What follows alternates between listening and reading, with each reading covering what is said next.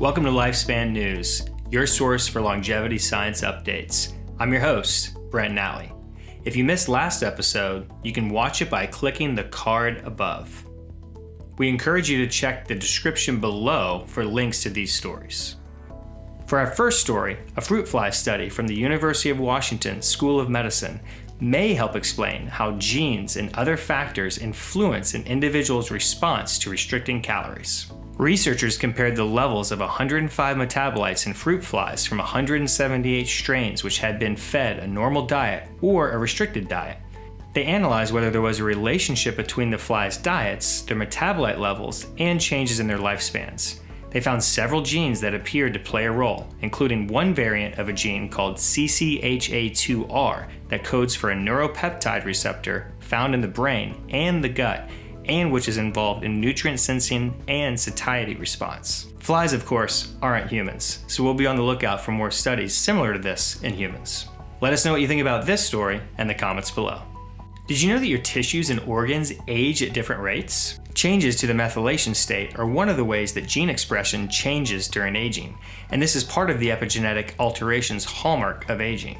By measuring the methylation state, it is possible to get a reasonably accurate view of how biologically old a particular tissue or organ is based on its gene expression profile. A team of researchers in Brazil has developed a DNA methylation clock specifically for the aging of skin. Specialized clocks that incorporate these differences will help researchers to take more accurate measurements of aging and validation of interventions that seek to reverse aging. However, considerable work needs to be done before more accurate biological aging clocks can be developed. Currently, they can be somewhat hit and miss.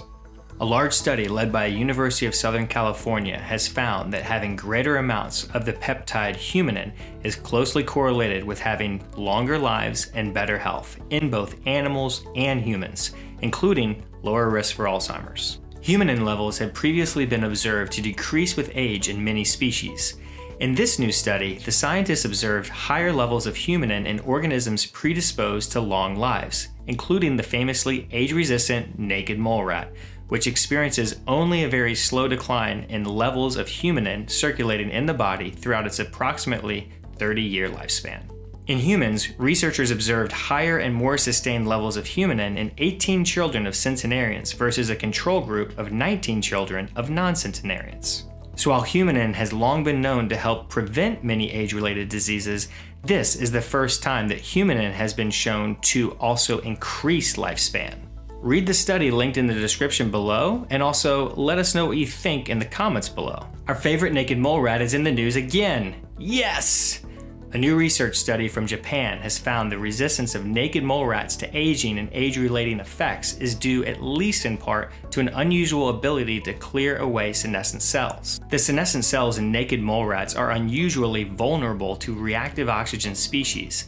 Strong antioxidant defenses might not be necessary in the low oxygen underground environment where naked mole rats live. This vulnerability unexpectedly helps them avoid damage from senescent cells. This study suggests that senolytic drugs, which kill senescent cells, may be an approach to increase human health span and lifespan. Only more good science will let us know for sure, but please let it be true. What's love got to do with it? Alright, I'm not Tina Turner, clearly. For our final story, a research team from Tokyo University of Science explored the love hormone, oxytocin, as a therapy to combat cognitive disorders like Alzheimer's disease. Oxytocin is known to decrease with age. It is also involved in learning and cognitive performance. So the researchers of this new study wanted to explore the effects of oxytocin on amyloid beta-induced cognitive impairment, typically seen in Alzheimer's disease. Oxytocin improved neuron signaling in brain slices treated with AB. This suggests that oxytocin can reverse AB-induced cognitive impairment, but the usual caveats apply. This is in mice, and it's at the very early stage of its research. So make sure that you're subscribed so you can keep up with stories like this as they continue to unfold.